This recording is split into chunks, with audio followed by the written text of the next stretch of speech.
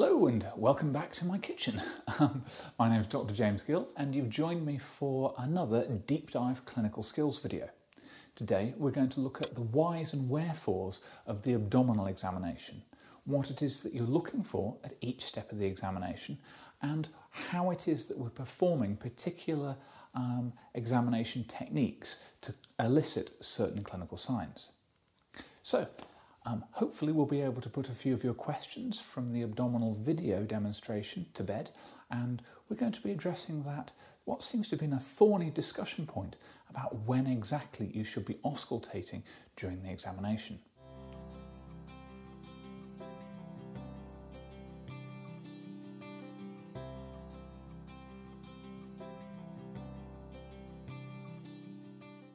Well, today we've got a brand new, still in its wrapping, copy of McLeod Clinical Examination, and I'm hoping that you'll be joining me throughout this video, particularly on the premiere that we're doing, and we're going to be putting some questions out there to yourselves, and basically we're going to tot it up at the end.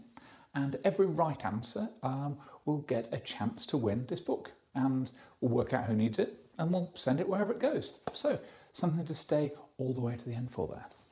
So, with that out of the way, let's kick off dealing with the abdominal examination. So, as with any examination, the first thing that we need to do is observe the patient. And that's particularly important here because when we're dealing with an abdominal examination, there's every possibility that we might have problems with nutrition. So we may see a slightly different appearance in that patient compared to other conditions. Is the patient looking a little bit jaundiced? Are they slightly yellow? Are they cachectic, so clinically malnourished, that we can see they've lost significant amounts of weight such that we'd worry about them? Are they on the other scale? Are they obese? Or are they carrying a lot of extra weight that's related to fluid if they've got something like ascites, for example? Are they well kempt? Do they have any odours about them? And is there any possibility that maybe substance misuse? Can we smell marijuana, alcohol, cigarettes on the patient? All of which we may be having an interplay here on what's brought them to our examination room. With the initial review out of the way, we want to start off with the patient's hands. And I think you're seeing a theme now on the clinical examinations we do. The hands are an amazing portal into what else is going on in the body. And the abdominal examination has a cornucopia of signs that we can pick up that's going to direct us to problems going on with the GI system. One particularly prominent example may be palmar erythema, having your palm turning bright red. Now, we see this in pregnant ladies. About 30% of pregnant ladies will get this palmar erythema, and that's because of high estrogen states. Now, we'll also see the same palmar erythema in patients with liver failure, because the liver is there to break down waste products, or excess products for that matter. And if in a patient their liver is failing, they're not going to be able to clear any amount of estrogen that they may have. So similarly, we may end up with palmar erythema in a patient with liver failure. We can also see palmar erythema in obese patients sometimes because adipose tissue can produce estrogen of its own right. But moving away from the liver for a moment, we'll also see palmar erythema in thyrotoxicosis. So if we think back to our thyroid videos, we know that the thyroid acts as the accelerator for the body. So if you've got a hyperthyroidism, a thyrotoxicosis, your system's in overdrive. As a result, we're going to get peripheral blood vessel dilation, which may cause our palmar erythema there. In all the main medical examinations we do, cardiac, abdominal, respiratory, thyroid, we're always looking for clubbing. We're getting the patient to put their fingers together like so to see if they've got the loss of the nail fold angle. In the abdominal examination, clubbing could indicate inflammatory bowel disease, so that being ulcerative colitis and Crohn's. It may comment about the presence of a malabsorptive problem, such as celiac. We could also have issues quite commonly with fibrosis of the liver, and if we're going to try and squeeze a point, maybe issues with non-Hodgkin's lymphoma as well. As well as clubbing of the nails, we can get two other features that we may see, one being leukonychia, white nails. Now this comes up quite often in examinations of medical students because we've all probably had, I've got one there, we've all probably had partial leukonychia. And the commonest cause of this is simply trauma, you banged your hand on something. We don't know a lot about leukonychia, particularly when it comes to partial leukonychia, so we largely reassure patients with that. But we can have people that have completely white nails, total leukonychia. And we do know that seems to be associated with low protein states, but again, an actual causative factor and a process does elude us at the moment, medically speaking. Another big feature that we can see is spoon shaping of the nails, koilonychia. This is seen in an iron deficiency anemia. So there we might be thinking, is it losses? So we've got Crohn's disease or ulcerative colitis, where the patient is losing a lot of blood. Is it a celiac problem where we're having difficulty absorbing it? Or is it simply dietary? The patient isn't taking enough in to satisfy their metabolic requirements. One of the final things that we'll look for in the hand is Dupuytren's contracture, where we get thickening of the palmar fascia, pulling down the little and ring fingers. Now, we can treat this surgically, so we can release this contraction, and we can also do injections to dissolve that tight tissue, allowing us to open the fingers up again. Now, we're all aware of Bill Nye. He's quite a famous British actor and one of my favourites, certainly. If you look at any of his publicity photographs, he's normally pulling very, cool type poses, etc. Now, that's not simply because he's Bill Nye, which is the definition of cool in itself, but he also, if you look very closely, his classic poses aren't of choice. He has Dupuytren's contracture, and his little and ring fingers are fixed and don't move. Have a look at him in some of the films and you'll see he's completely unable to move those fingers. And given he's been like that for many, many years now, it's likely that the joints have arthrodesed, fused, so even if he did have it surgically released, he probably wouldn't get much movement back in his fingers.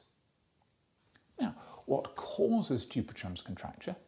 A little bit like leukonychia, we don't have an absolute. There does seem to be an association with alcohol. There certainly seems to be a genetic factor that it's more common in men, and there seems to be an age component too, with it being more common after the age of 50. But one area I'm particularly interested about is there seems to be an ancestral component to it. If you look at the UK, Dupuytren's is particularly prevalent on the eastern seaboard. And we know that Dupuytren's contracture tends to be more prevalent in Northern Europeans. And certainly in our history, we had plenty of visitations from the Northern Europeans down that coastline, and maybe they left some of their genetic material behind, shall we say. Now, I'm not saying that Bill Nye is descended from Vikings. He was born in Surrey after all, but it's an interesting thing to consider and certainly helps me keep in mind the things that I need to look for during the examinations that I'm doing. So, having looked over the hands, we can move backwards a little bit more toward the arm, and we need to check for something called an asterixis. So, with the thyroid examination, we've checked for a fine tremor, but here we're getting the patient to cock their wrists back. And arms outstretched, we may see a beating tremor. This asterixis can be symmetrical or it can be asymmetrical. What we know is that this is, in a liver disease patient, is due to hepatic encephalopathy. We've got high levels of ammonia have built up because the liver is unable to break it down, resulting in issues with the movement centres of the brain. We can also see this when we have a build-up of urea in renal patients as well. So if you see this tremor type movement, we really understand that that patient is very sick and needs to be treated quite rapidly. There's also another condition that can cause this asterixis, and that's Wilson's disease, where we get a high build-up of copper, which we'll come back to in just a moment. After having looked at the hands, we want to check the pulse, both the rate and rhythm at the radius, and then going up to the antecubital fossa to check the character. We'll also do the blood pressure, which is particularly important in an abdominal examination, as for example, if you have hyperalbuminemia, if you have low levels of protein, that may mean that there is a reduction in oncotic pressure. What this means is that we can get fluid leaking from the vessels into the surrounding tissues, meaning somebody can have low blood pressure as a result. Carrying on from the blood pressure, because I'm a bare, very simple brain, I like to keep things in a straight line, or as close as I can get. So I'm going to go up the arm to the head and then back down. So we want to have a look at the face, and it's a general observation. How does the patient look? Do they look pale? Do they look withdrawn? Do they look very thin and skinny, like they're losing weight? Do they crucially look jaundiced? Now, we may see changes in the skin. However, because jaundice can be quite subtle, the first place that we are going to see a clinical change is in the sclera of the eyes. So we can get the patient to look down for us as we pull their eyelids up, and we can have a look at the sclera on top and see if there's any yellowing there, which may indicate that there is a jaundice issue here. We then also want to pull their eyelids down and get them to look up, so we could have a look at the conjunctiva to see if there's any signs of anemia. Whilst we're looking directly at the patient's eyes, we want to have a look at the cornea. We may see a ring around the cornea. It could be pale, perhaps suggesting a high level of cholesterol, or, going back to our asterixis point about Wilson's disease, we may have, and there's a wonderful word here, Kaiser-Fleischer rings, where we get copper deposits around the cornea, which flash up if you use a slit lamp. And those high levels of copper can build up and cause issues again in the brain, resulting once more in the asterixis sign that we would see early on. So from the eyes we want to carry on downwards, we want to have a look at the mouth. Now I understand in our demonstration video we were wearing masks to protect ourselves because of COVID risk. However, when we've finally put this pandemic to rest, it's still going to be very important that we understand what it is that we're looking for in the mouth of a patient during the abdominal examination. The first thing we can do when we actually get the patient to open their mouth is have a look at the sides. We may see angular stomatitis, small breaks here, which can be due to vitamin B12 deficiency. Now, sometimes people have cold sores in the same location, and we differentiate those because the cold sores are due to a virus, and thus we get vesicles forming which are not present if we have the angular stomatitis due to B12 deficiency. So there are major changes that can be seen on the tongue if we have vitamin B12 deficiency. So it can become sore, so a glossitis, it will become enlarged and it'll be red and almost a beefy coloration. And it can also be smooth because it'll lose the papilla on it. This could be seen in celiac disease or one of the inflammatory bowel diseases, for example. Interestingly enough, diabetics who take metformin can also be at risk of having low levels of B12 because of the absorptive problems they have as a result of taking the metformin tablets. Now, that's very much to point out, metformin is a crucially important drug when it comes to diabetes, and B12, we can simply replace it with an over-the-counter vitamin pill, so it's not the end of the world. Similarly, some patients will also lack vitamin B12 in their diet, so it's a supplement that we can provide quite often. I've seen a lot of issues with B12. My sister has Crohn's disease, and when her levels are low, she's distinctly aware of it because her memory goes and she's more irritable than normal, and she has much more difficulty than would be usual holding a conversation. So there's clear, neurological benefits to making sure that if you've got any conditions that do potentially affect vitamin B12, you're taking supplements or, if need be, getting a supplementation from your doctor. I've always remembered that it's B12 deficiency that gives us this bright red glossitis because we've got all the Bs. It's big, it's bald, it's bright red with that beefy redness to the tongue. By comparison, we can have a glossitis seen with iron deficiency anemia. There we've got the flip side. We've still got the sore tongue, and it can sometimes be smooth as well. But the whole tongue looks so much paler there because we're lacking the hemoglobin that gives our tissues that nice redness as it's infused with blood. And in both cases, if I'm seeing a patient with these changes to the tongue, I want to know why. What is the problem that's meaning they're not getting enough B12? Where is that iron going to? Or are they not eating enough? Or is it not being absorbed correctly? What's the issue here? And we have to remember that something we may see in one examination may relate to a different system. So, for example, in a female patient, their iron deficiency anemia could be due to heavy periods. So it's very important we don't blinker ourselves just because we think that we know what's going on with the system. It may be from somewhere else. As well as the tongue, inside the mouth, we've got the teeth. We need to have a look to see if they've got good levels of dentition or not, because that may give us an idea about the patient's overall health. We want to have a look at their gums to see if there's any gingivitis, or perhaps if there's any bleeding that might indicate scurvy.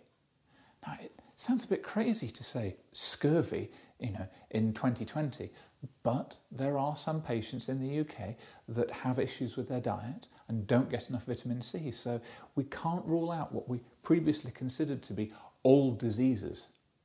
And slightly unpleasant for the doctor, but very important clinically, we want to sniff the patient's breath. If a patient has problems with liver failure, we may get this hepatic fetor, it's described as a mousy smell, which I think is an odd description of its own right, but it's certainly not typical bad breath. It's this sort of moist decay type smell.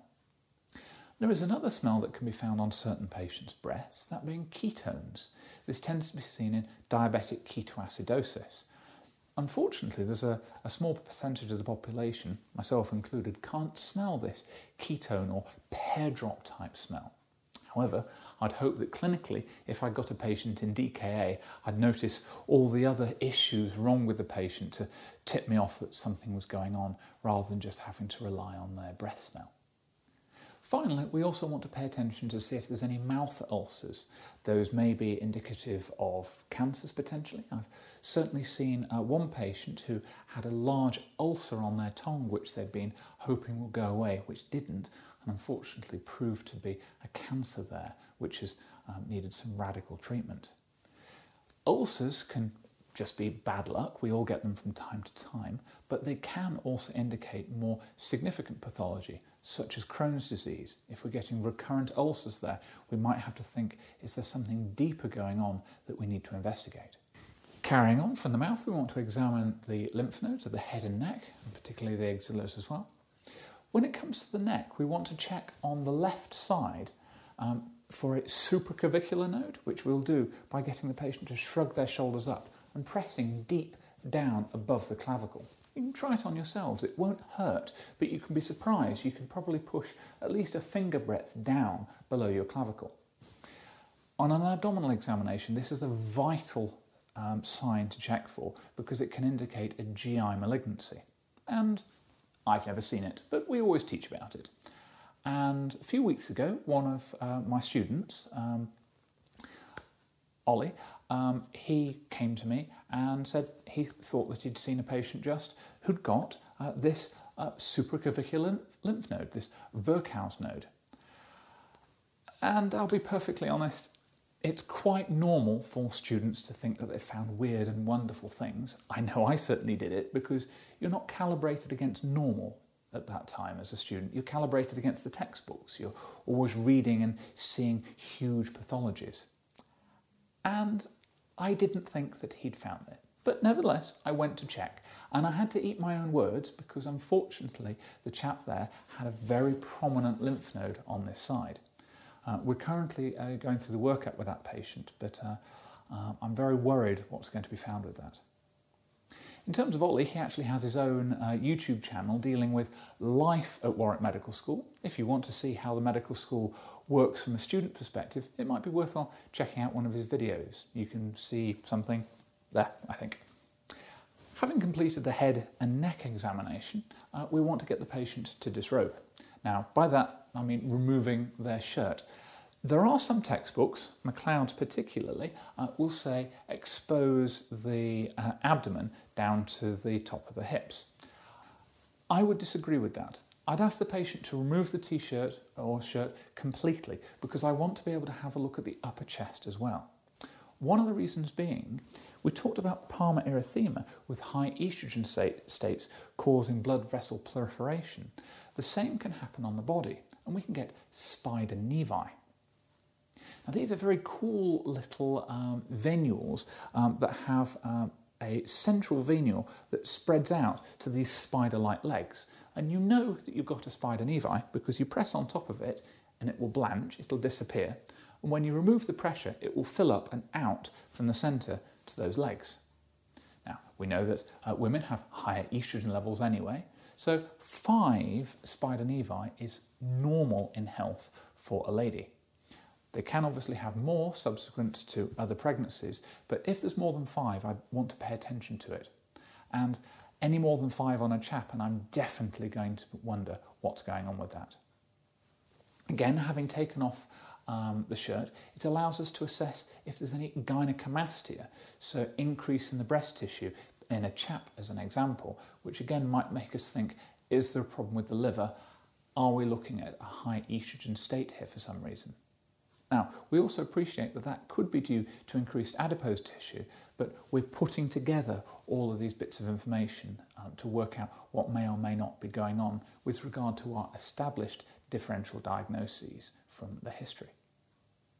So we're trying to take the differential diagnoses that we arrived at from our history and take information to refute or confirm those differentials so we can say this is what is wrong with the patient.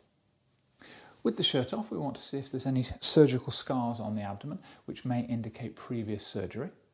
So, for example, common ones that we might be looking for would be an incision in the right iliac fossa, suggesting an appendicectomy. We may also have ports visible on the abdomen, suggesting some form of laparoscopic surgery. They can be particularly subtle, so it is important to pay close attention there, particularly around the umbilicus, which, if they've had surgery laparoscopically, would normally be used as a port because it's easy to hide it afterwards. Other changes that we may see on the abdomen relate to blood flow. We may have something called caput medusa, where we get blood vessels around and coming out from the umbilicus. This would be seen if we had portal hypertension, increased blood pressure in the vessels around the liver. We can have inferior vena cava obstruction, where something is blocking one of the main veins in the body. And unlike the caput medusa, which are coming out from the umbilicus, we may get dilated veins running on the surface of the abdomen generally. And we can determine where the source of the blockage is from the direction in which the flow is going. If we've got inferior vena cava obstruction, then those vessels are going to flow superiorly. Conversely, if we have the much rarer superior vena cava obstruction, they're going to flow inferiorly. And we can check that by pressing the blood vessel, moving along it and releasing one hand and seeing which way that the blood vessel does or does not fill up. Once we've done another overview of the patient, we actually need to get on with the whole pokey bit of the examination.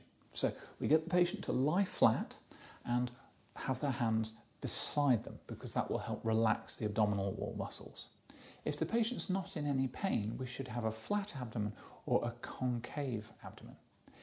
If, however, we notice that the abdomen is still distended, we might be thinking, is there fluid in the abdomen?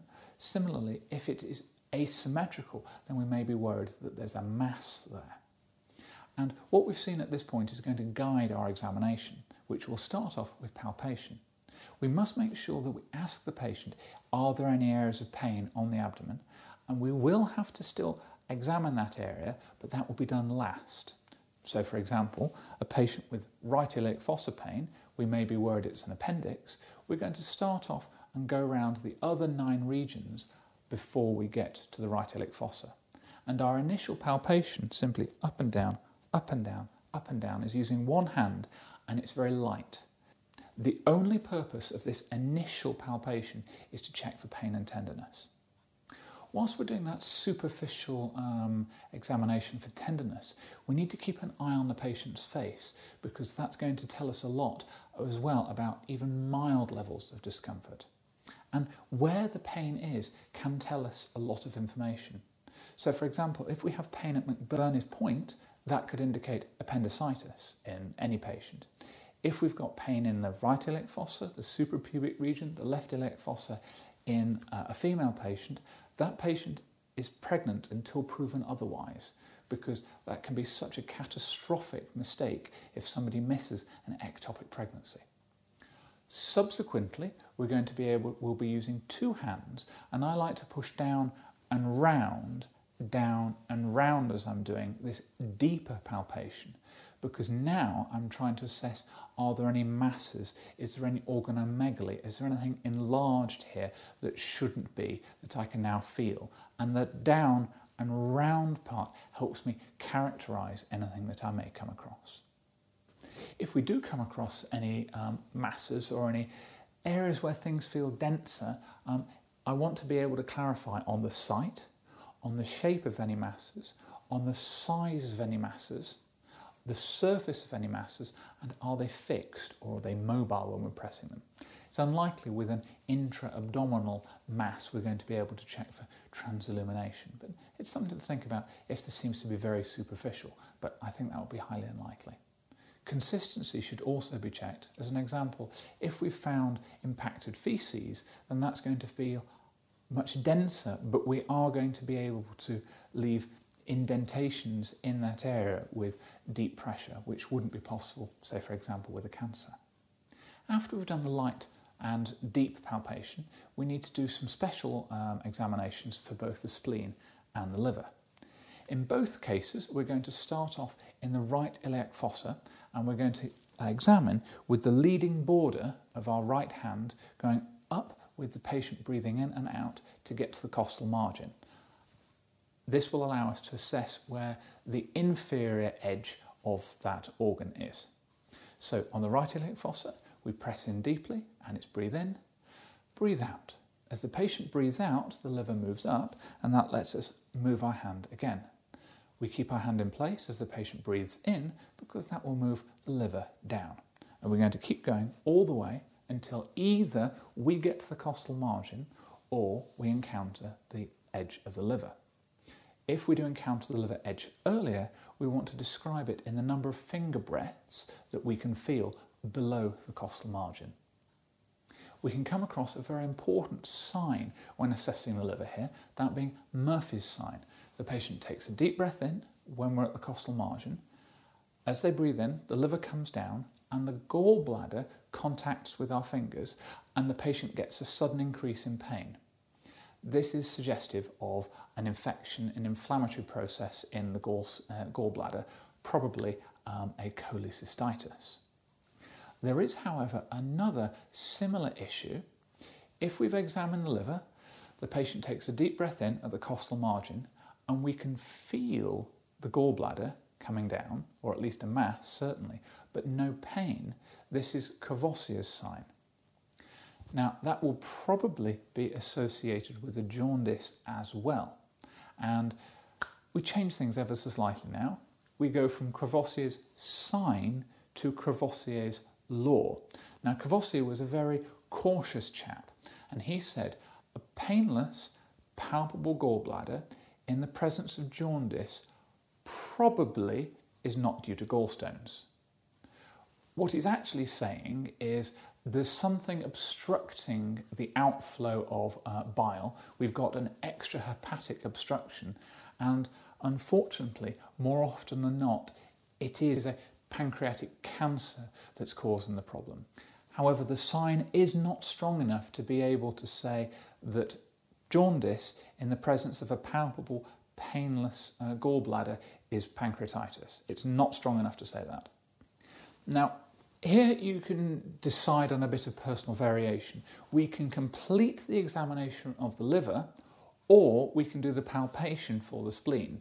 I like to do my palpations together. So having checked in the right hypochondrium, we're going to return to the right iliac fossa, now moving up to the left hypochondrium for the spleen. The reason that we examine from the right iliac fossa initially is because the liver enlarges toward the right iliac fossa. Similarly, the spleen enlarges towards the umbilicus. Now, I've actually been caught out by this as a medical student. I was asked to see a child who had sickle cell, and as a result, we wanted to know how big their spleen was. So I started off above the right iliac fossa and started to palpate. So I started off a little too high above the right iliac fossa and started to palpate up. And I turned to my consultant in a proud and happy voice and said, "No, there is no splenic enlargement here. This child is good to go." Now, thankfully, the consultant had already assessed the patient because I was wrong. The poor child's spleen had enlarged all the way right down to the right iliac fossa, and because I'd started a little too high up, I'd actually missed the edge of the spleen. So I didn't find another edge all the way up because I was pressing on top of the spleen all the way. Once we've assessed the size of the spleen in terms of palpation, we need to confirm with percussion. Now we're going to start off in the mid-axillary line and percuss downwards. So we're going to get resonance, resonance, resonance until we get to about the 9th to 11th rib, where we'd expect a dullness to take over, showing we've found the top border of the spleen. And that allows us to comment on the size. The same is true for the liver. Again, the mid-axillary border, percussing down, and here it's about the 10th, 11th rib, where we'd expect to find a dullness, and allowing us then to map out the size of the liver. Because we know where the liver edge is, having found it on palpation, we can now compare that with the superior border of the liver, which would be under the ribs. Now, to put all of that in perspective, particularly with regard to the child with that massive spleen, the spleen needs to enlarge by 3 times its normal volume before it becomes palpable. So in a normal patient, in a healthy patient, a patient that has no problems with them, you should not be finding a spleen palpable. If they are, you know that there is a problem and you need to go digging to find out what's going on. Now, the reason why I highlighted that there was a slight deviation with the percussion there, we've still got some palpation left to do. We need to press down either side of the umbilicus to find whether or not there is an expansile pulsatile mass, which may indicate the presence of a AAA.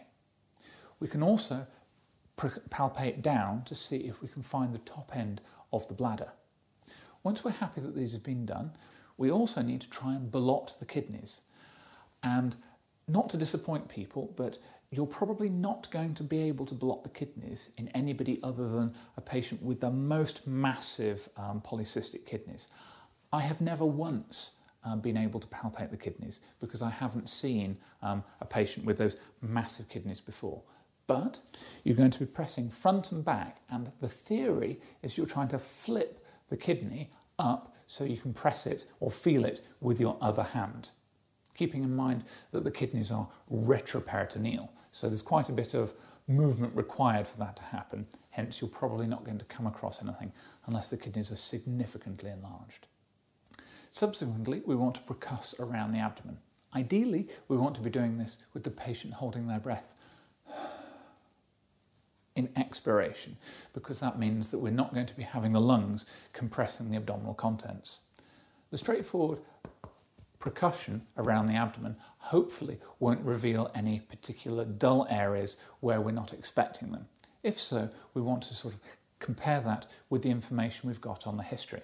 Is there a possibility the patient could be constipated, as an example? If we're worried about an obstruction, then we're likely to find resonance before the obstruction, possibly some tenderness, and then dullness after the obstruction, as the bowel there has collapsed. Now, when we did the abdominal examination demonstration, there was some question about where auscultation should come in the examination approach. Now, MacLeod's, very importantly, lists auscultation as the last step. So we have a reference here, and most of the other textbooks in the UK also have that same position. If, however, we look for a few references, we find that the auscultation is actually a very weak sign. A big example for where people feel auscultation is important is in bowel obstruction. And we're classically taught that the bowel will be obstructed, it will collapse after the obstruction, and before it we get expansion because nothing can pass through the bowel. And here, over this dilated area, we're classically taught that people will hear tinkling bowel sounds. If you have a look at the literature, tinkling bowel sounds are only present in about 25% of confirmed obstructions. Similarly, peritonitis should have absent bowel sounds because the movement of the bowel irritates the peritoneal lining and causes pain. Again, if you check the literature, less than 50% of patients have that classical finding. And in addition to that, when you are listening for bowel sounds, to be absolutely correct, you listen to one side of the umbilicus, and you should listen for at least 2 minutes, because it can be normal for a patient not to have bowel movements or bowel sounds for that entire period of time. Ultimately, the auscultation of the abdomen should be left until last, after we've done the palpation and percussion. The reason being is it is a very poor diagnostic provider of information. So we want to be able to take the information we've found so far and consider it in the light of auscultation findings. However, because those auscultation findings are very poor, if, for example, we didn't have tinkling bowel sounds, that should not dissuade us from all the other information we have that supports the potential for bowel obstruction that we'd have picked up already in the examination. Whereas it's possible, if you were to do the auscultation first, that you may begin to think for alternative differentials and get lost in the woods because of you've said, well, no, I haven't got tinkling bowel sounds, this patient can't have that, where actually we know that's the case. I do appreciate that there's an argument to be made that doing palpation and doing percussion first may change the nature of the bowel sounds that you're hearing, but as mentioned, that's such a poor diagnostic sign. That change, I don't think, is going to impact clinically on the patient. So as mentioned, the auscultation is done to the one side of the umbilicus for about 2 minutes, and we're going to make sure we're doing that with the diaphragm of the stethoscope. Whilst there, we also want to be listening above the umbilicus to see if there are any arterial bruits that we may be associating with the AAA that we may or not have been able to feel. Again, ultrasound is very good at picking up AAAs, and it's surprising how many have not been seen earlier on examination, which is why in the UK we now have screening available for men so that they could be checked with an ultrasound to see if there's any signs of a AAA before it becomes clinically detectable. We'd also want to check on the other side of the umbilicus to see if we could hear any renal artery turbulent blood flow or bruits, suggesting there may be any narrowing of those very important blood vessels. Now, whilst I do use McLeod's as my baseline, I don't always agree with everything in there. And there is one examination technique that they suggest called checking for a percussion splash. That essentially means that if we're concerned that the patient may have ascites, so we've got a very large distended abdomen, we vigorously roll the patient from side to side to hear with our stethoscope if we can hear a percussion splash of the fluid moving around inside. I don't know about yourselves, but I think that sounds particularly cruel to a patient, so that's not one that I like to perform. I do, however, have a big soft spot for checking for shifting dullness to show whether or not a patient has ascites. Now, ascites is said to be present once there's about 50 ml of fluid in the abdomen, although clinically you're not going to be able to detect that.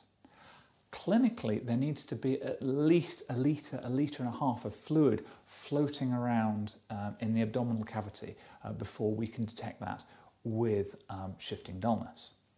So how do we do that? Well, we have the patient to lie on their back and we start to percuss at their umbilicus, and we percuss around. At the umbilicus, we'd expect to have resonance because the bowel is floating on the ascitic fluid. And we're going to percuss down around the side, and when we reach the fluid, we would find dullness because fluid doesn't resonate. At this point, we get the patient to roll over on their side carefully because, as I say, I'm not a great fan of the percussion splash, so I want to make sure this is done with care. And wait for about 30 seconds to a minute. This allows the fluid to percolate down and the bowel to float up to this top area. We now percuss again, and the area which was dull should now be resonant. And we keep palpating round back to the umbilicus, which was previously resonant and is now dull. We have demonstrated shifting dullness. Simple, really. Now, because of the vast range of possible causes of ascites, liver failure being the most common, but obviously there can be things such as cancers as well that may be the issue. Infections similarly can cause fluid to build up in the peritoneal cavity. We need to get a sample of this fluid. We need to do an ascitic tap in order to find out what makes up that fluid. And broadly, there's two main ways of characterising that fluid. Is it a transudate or is it an exudate? With a transudate, there's very low levels of protein in the fluid there, and that's going to be suggestive of a pressure-related issue, perhaps, as mentioned, portal hypertension due to liver failure.